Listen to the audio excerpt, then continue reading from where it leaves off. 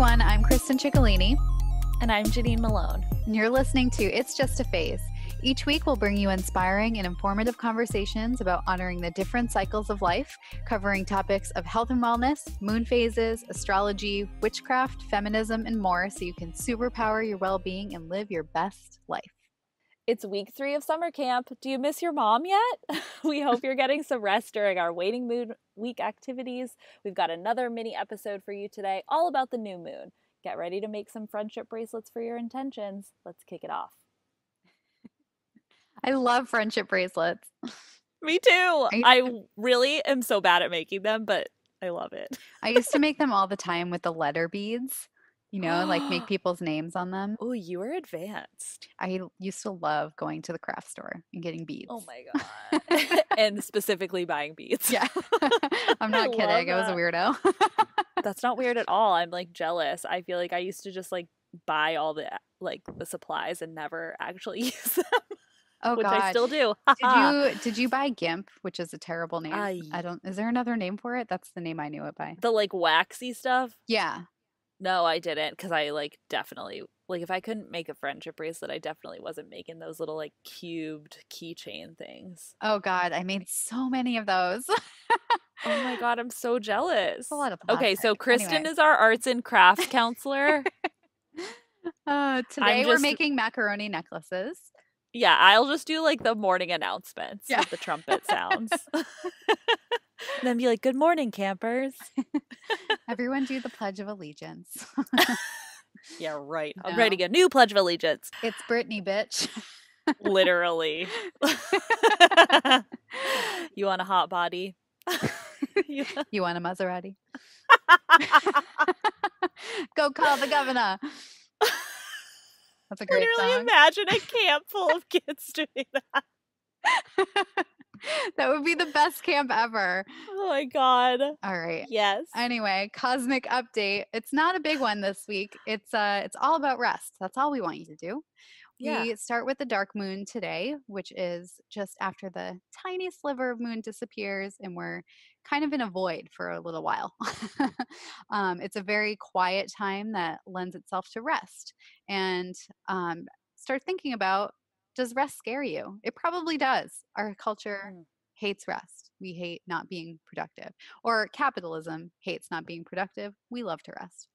Yeah, exactly. I think that think of all your ghost stories about resting and what we'll do if you give yourself a break. I'm imagining being at camp with a flashlight under my chin being and you'll miss an email from someone.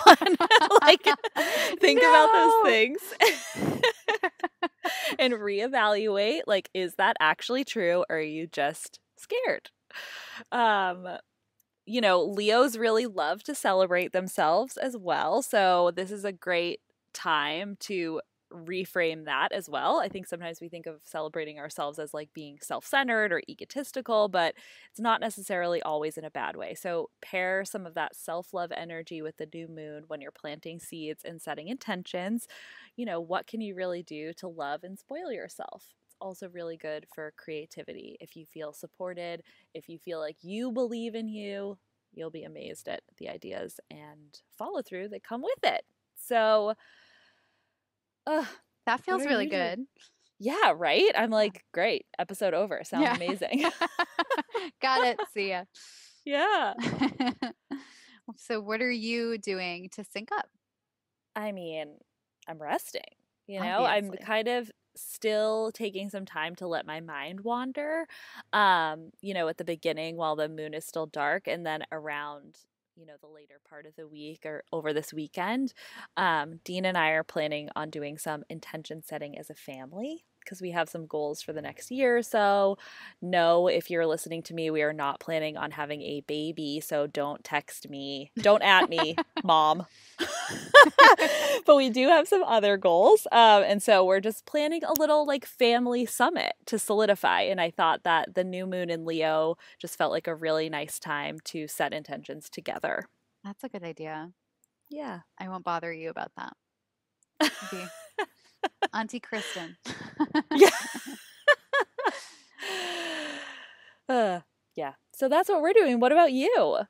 I'm still working on my new program, so I can't rest entirely, but this kind of brings up the question that came up in our Q&A episode. If you haven't listened to that, it's episode 10, so go back. But the question was, what happens if your creative cycle doesn't match up with the moon? So that's me right now. So right Hmm. now I'm in the growth phase, which corresponds to the full moon. So exact opposite of what's actually happening in the sky. So to me, this just tells me to be really mindful about my work time. So containing it within a certain time block during the day and, focusing on my rest and self care when I'm done and to actually be done when I'm done, turn off the computer, not checking Yes. email, ring the bell like you ring the bell and just like have that signify like it's done. It's time to rest now. So that balance I know helps me to perform well during the day when I'm trying to focus. So if I'm resting in all the other time of my day outside of work, then that helps me to really, focus and do better at what I'm trying to do. So it's sort of back and forth, but it helps me honor both cycles. I really love that. I think that's so important to like note to people, no matter what's happening in the sky versus your personal life or even just like your menstrual cycle or anything like that, there's always a way to, get a little creative and support the multiple phases that you may be in at a particular time. Yeah. Love that for you. Can't wait to see this program. Um, so, our activities for the week, our mind practice is all about setting well rounded intentions. Doi. This is a really great time to get clear on what you want to accomplish in the next month or so. And personally, when I think about setting intentions, sometimes like naturally, and because of all of the capitalism I've been force fed my entire life, I like only focus on like intentions that I want to make for work, like work I want to do. And so I like to set one to three, I never go over three, for three different areas of my life at the new moon so that I'm making sure that like all there's like a well-rounded version of me being represented. So if I'm setting, or if you're setting intentions for business, I would set intentions for the visionary, for the leader, and for the magician. This is something I do in my personal practice that I have on the blog this week, about which is essentially like, what do I need to do as a CEO? What do I need to do as a manager? And what do I need to do as like a worker bee? Because all of those areas need to be represented in you if you're an entrepreneur. And if you're looking for more like personal, all encompassing intentions, again, just choose three areas of your life to set intentions in. So they can be like work, home, and relationships, or creativity, self care, and money. Three is a magical, naturally well balanced number. And it's a nice reminder that there's like multiple facets of you that need to be cared for in each moon cycle. That sounds like, do you remember the circle of life that we did a while back? Oh, yeah. Yeah, Yeah, so yeah. there's a circle of life activity that I do with clients, and it's basically like a pie chart of, or not pie chart, I don't know. It's like it's a circle divided into all these different areas of life, and you choose on each section like how satisfied you are with each of these things in your life.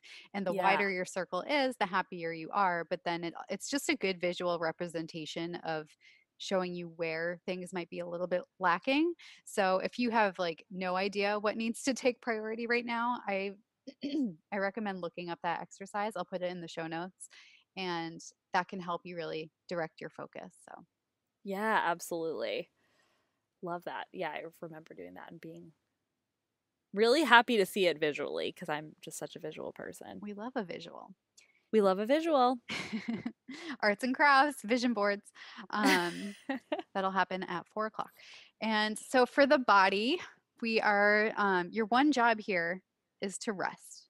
So again, I know this is really difficult to do. We don't like to rest. It makes us feel guilty because capitalism has us measuring our worth based on our productivity and our energetic output. But don't feel guilty. Don't feel guilty. Rest is really crucial, and taking a break allows you to function better, not just for capitalism, but for your personal life, your relationships, your own interests. It just feels so good to rest. Um, Also, it's really important for your hormone health. So, we talked about in episode 3 on breaking free from the patriarchy. That if you're someone with a menstrual cycle, you don't function optimally trying to be the same person with the same energy every single day. It's really important to honor what we need at each phase of our cycle so that we're recovering from stress rather than continually increasing our cortisol and throwing off our hormone balance. So your hormones, your period, your mood, your metabolism, your energy will all thank you for your one job of resting. Kick those feet up. Yeah. Grab a tube. Kick off your Just flip float it. flops. Yeah.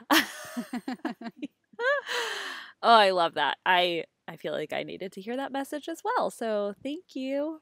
You're welcome. Personally. And our spirit practice this week is to make a new moon board. You guys know I love a visual intention. So visuals can make us feel emotions without having to worry about finding the perfect words. They remind us of feelings that we're chasing rather than outcomes. And I just believe that this leaves a lot of room for co-creation between us and the universe. I don't love to set like super, super strict intentions about like a specific outcome because I think that that can limit us or put blinders on for like other opportunities to get to the same place but take a different route. Um, so this week, notice and start to kind of collect some images or quotes or artwork that really spark something inside of you. The things that when you see them, you're like, yes, same, that. You can, all those, if you're about to reshare something to your story with any of those words, maybe create like a saved Instagram folder or create a mood board like I do, either digitally or literally like go through magazines and make like a collage or a vision board or whatever. Or just pick one really impactful image and set it as your phone background. Think of it as a tiny altar to your intentions for the month to keep them just front of mind and feeling represented in a way beyond just like things you think you want. It's really cool to show your brain that there are different representations of that vision. I find that really helpful and really expansive. And it feels like a fun activity, right? Like flip through magazines, go on Pinterest, like look at Instagram with new eyes. So Yeah. that's I my love the idea of setting it as your background, like on your phone or your desktop. Like when you right. said that, so recently, I saw an image from Gabby Herstick that all it said was, "There is no rush. There is no rush. There is no rush." And I was like, oh, I needed that. And that, Yeah. I mean, that's perfect for this week. I'll link to that on her Instagram, but I set it as my desktop background because I needed that reminder. But you can also, like, I love the digital collage idea, especially if you don't have a bunch of magazines lying around. Right. Um, and yeah, setting that as your desktop background so you can just see it every day. That's a really cool idea. Yeah. It's just a nice tiny reminder. Like if you're someone who is never going to like make an altar, like think about ways that like altars can be created like in your actual everyday life. Like are you posting things like on your mirror at home? Like do you have like photos and stuff, or we all have desktop backgrounds, we all have phone backgrounds. So like be intentional about that. I know people do that with their passwords too. They'll like set their password to a word that they're trying to like create more of so that they're Yeah. typing it like a bunch of times a day. Yeah, I've heard that. That's an interesting idea too. Yeah. Awesome. So, if you decide to do any of these practices, definitely show us your mood board on Instagram. You can tag us at It's Just a Phase Pod and use the hashtag Just a Phase Camp. And we'd love to see it. We love to see all the things that you do. So, if you have any comments, questions, or suggestions, feel free to email us at It's Just a Phase Pod at gmail.com. And next week, we will be back with the final week of summer camp.